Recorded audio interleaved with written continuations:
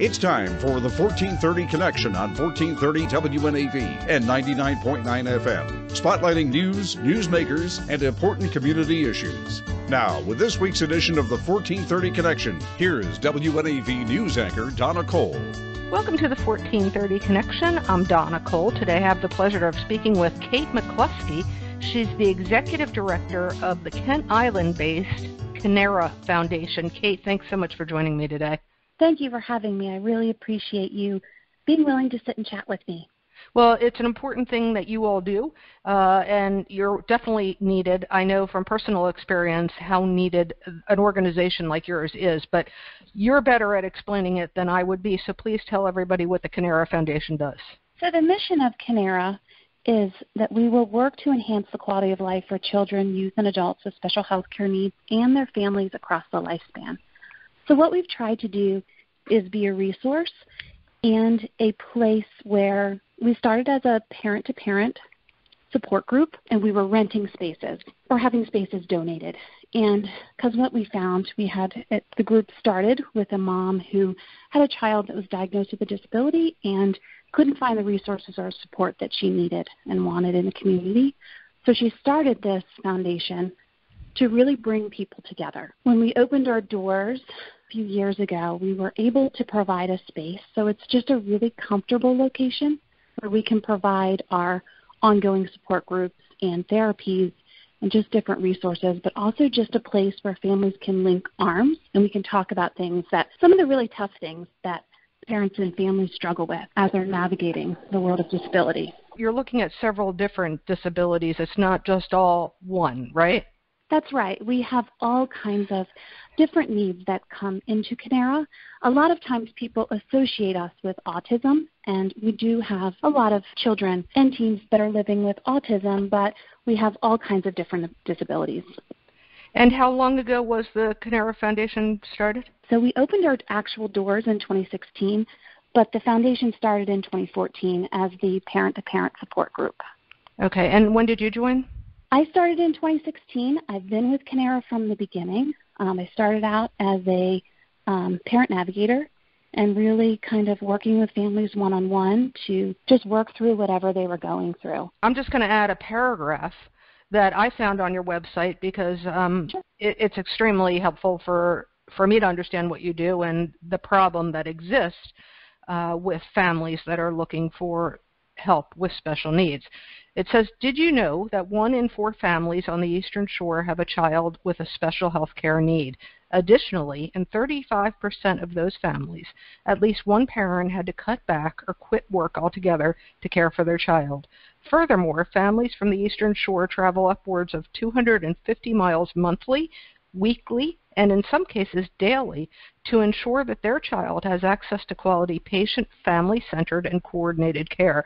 The Kinera Foundation is here to help alleviate the disparity between the systems of care in the urbanized regions of the state compared to the rural regions of the state by providing a coordinated, centralized, patient, family-centered hub of care. It's a whole lot in that paragraph, but it does explain that there is a disparity between what we have even here in Anne Arundel County versus what is available in Queen Anne's County. It's gotten better over the years, but there is a disparity there. It definitely has. And I think when we talk about, we're with COVID-19 and this pandemic, I think we're seeing that how do you take care of a child? How do you school a child? How do you provide an education and everything that they need and work at the same time? So I think a lot of our families have struggled with that. And how do you then prepare a child who's getting older to be an adult and be out on their own in the world, or to have supports, and what does that look like? And so I know that the families that come to Kinera, I see them, they're extremely dedicated to their family and to their kids, and also to helping each other. When you come to Kinera, I think you see not only that our staff is assisting and our therapists, but that also parents are sitting in our lounge and they're having conversations and they're helping each other and sharing their experiences. And I think that's really, really, really important.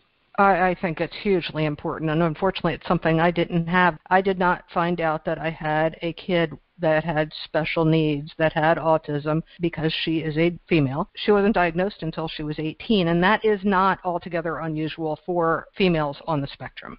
Right. It's definitely, it's different for every family, but yes, I think every experience brings its own challenges and its own rewards, and each experience is very unique. They say the quote of, if you've met one person with autism or with a disability, you've met one person. We're all very different, and we always try to take that approach of really meeting families where they are, identifying what they need, and figuring out what we can do to assist and support them. You start from very early stages and go right through to adult. From what I see, you offer occupational therapy, you offer transitioning youth and adult help, you offer parents and caregivers help, you offer specialty clinics, and then just fun gatherings for kids that now have currently been moved online, yes?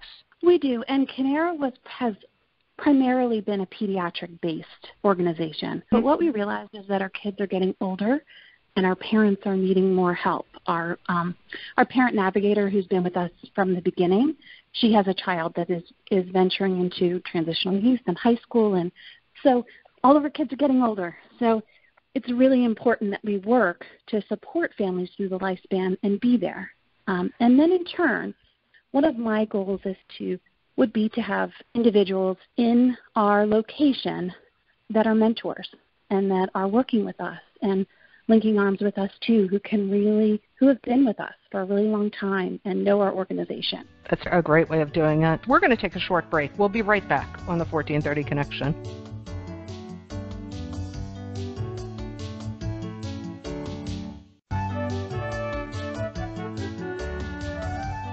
Welcome back to the 1430 Connection. I'm Donna Cole. I'm speaking today with Kate McCloskey, Executive Director of Kinera Foundation. It's a Stevensville, Maryland-based nonprofit providing support to families with special health care needs through parent support groups, access to therapies, and much more.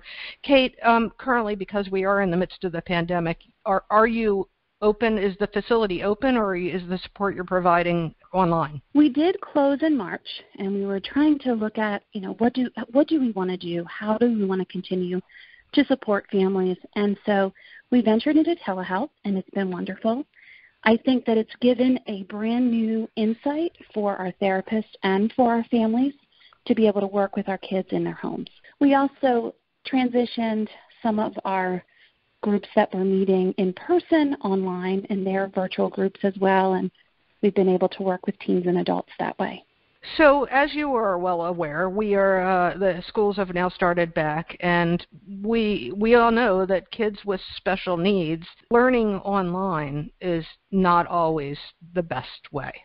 Very true. And therapy online is not always the best thing. We have some kids that it just wasn't a good fit for, or it wouldn't work for their family. So yes, once again, it's every child is unique. It's a tumultuous time. So what are the schools, what are you doing to help the parents through this transition from going through in-person classes to all online? And what are you suggesting? What are you thinking about doing? So at first what we did is what we've always done, is kind of reach out to our community and say, what can we do for you? What do you need? And we tried to think of some different resources and different things that we could offer. And what we found is that families are definitely looking for some assistance with learning, and they're also looking for social and recreational outlets. So what we will have in a few weeks, I think this is going to go live this week, but we are offering art programs. So we will have different age groups all the way up to adult, and then some family art groups that will be virtual.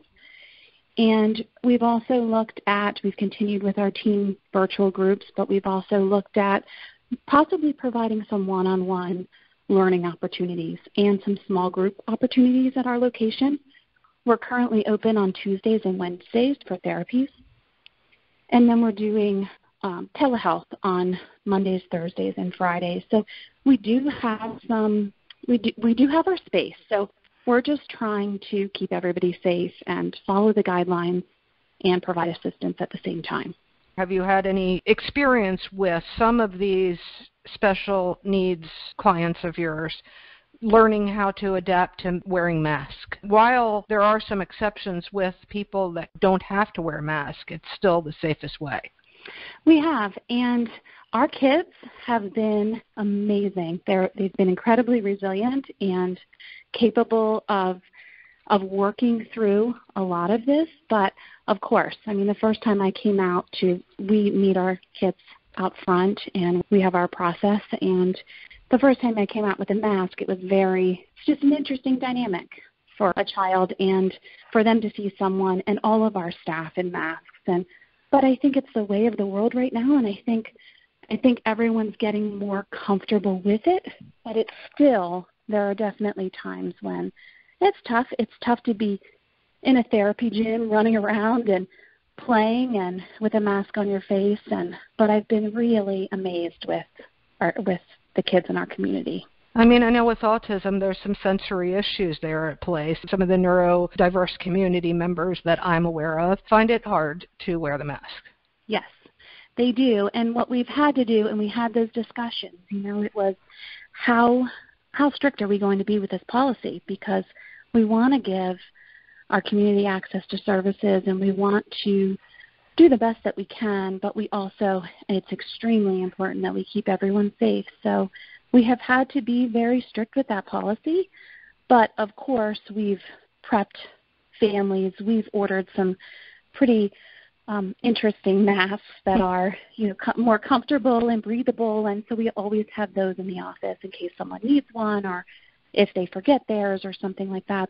Can you give me an idea where they came from, so if anybody's listening? We actually got them, we ordered them from Vistaprint, but what we found is that a lot of our kids, because of the way that masks go over their ears, that was an issue. There wasn't any flexibility to make more room on their face, so these have the little sliders behind their ears, and then they have a filter, a throwaway filter that can go in. All right, let's take another short break. We'll be right back on the 1430 Connection.